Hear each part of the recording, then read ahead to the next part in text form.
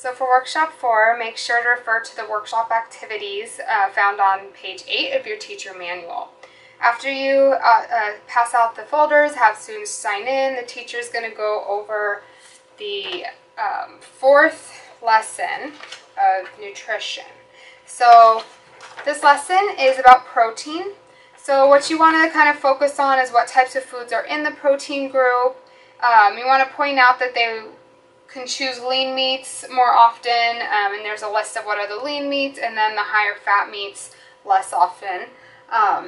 And also you can let them know that they can reduce fat with certain meats by, like chicken, they can take the skin off of chicken to reduce the fat by a lot.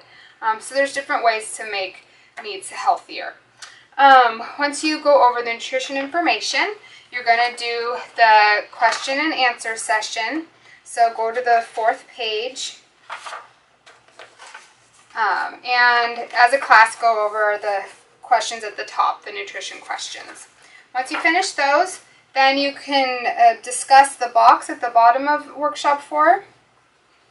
So this is all about making change happen. So what you can focus on here is what resources are needed to make changes, who are the stakeholders that they might need to contact. There's also a discussion about fundraisers and the difference of healthy and unhealthy fundraisers, and there's a list of ways that they can make fundraisers more healthy in their school.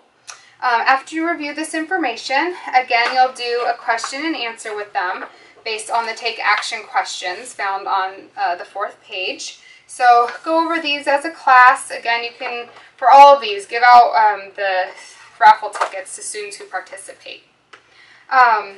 After this, again, they're going to switch over to focusing on the project that they're working on right then. So they'll get into their table groups. They'll go through the project brainstorming questions as their little group. And then you'll come together for the class discussion.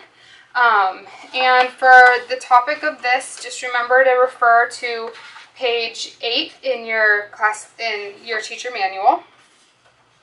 So at this point, you're going to have each group share the list of people, organizations that they think they'll need to help with their task, and how they plan on recruiting these people and organizations. You'll then have each group share how they're going to accomplish their tasks over the next 5 weeks of the program. Once every group shares what they're going to do, they'll fill out their project record for the workshop 4. So there's just 2 questions for this week. They'll fill those out. After that, we'll do the project video where the intern will take video. You'll do a raffle, dismiss the students, you can do a mentor debriefing, and then input the attendance into Google Docs, and that's it. Have fun.